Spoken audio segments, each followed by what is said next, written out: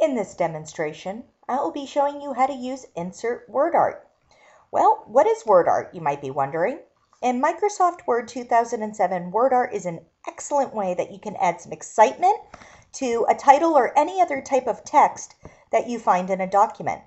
One reason why you might want to insert WordArt is to make something that looks very drab a lot more exciting. So, to start with, I'm going to use this document here, which is a prefabricated science lesson for elementary students. As you can see, it's pretty blah.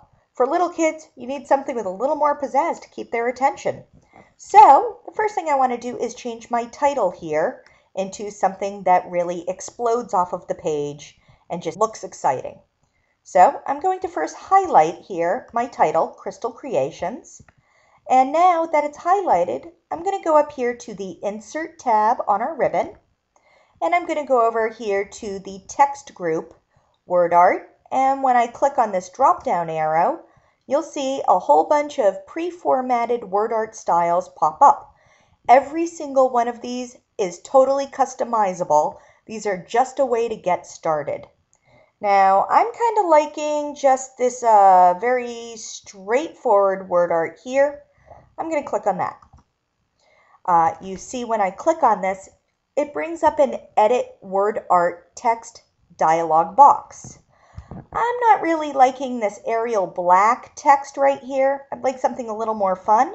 So I'm going to go here. I'm going to go Explore. And in the past, I've used Comic Sans. See how that looks?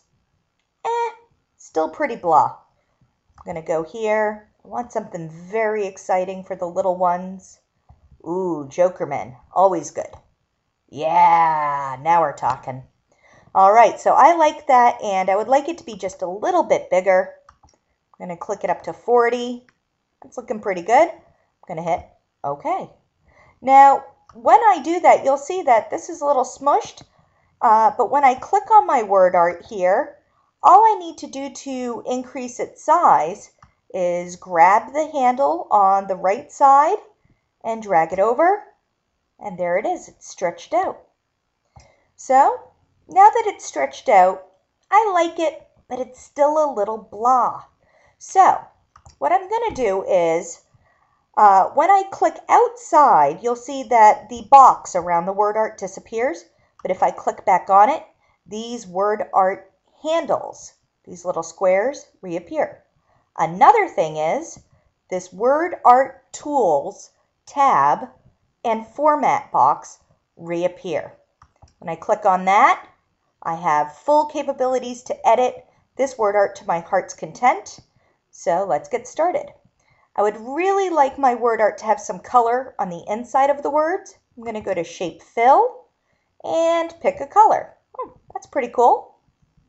I like that one, but ooh, that one's pretty fun too. Excellent. I like that color. I also would like to maybe have the outline changed to a different color. That purple's pretty nice. I like that. Another thing I could do is change the shape. Now, that means I can have my word bow up. I can have it go in a straight line. I can have it bow down. And then there's all these other options. You can totally spend hours playing with this. But for right now, I'm kind of liking this double wave. That looks pretty good. One last thing. I'd really like to maybe have some texture or actually a gradient involved in my text. I'm kind of liking, let's see, I'm liking that one. How about that? Nice. Excellent. There's many other things you can do. If you click in your WordArt and you're in your WordArt Tools Format button, you can go back to Edit the Text. It pulls that box back up. You can adjust the spacing. I would like it to look a little more loose. You can see that creates a little more space between the words. Or you can make it very tight. That's a little too much for me. I guess I was pretty good with normal. You can change the alignment in your text box your WordArt box. You can also change the shadows.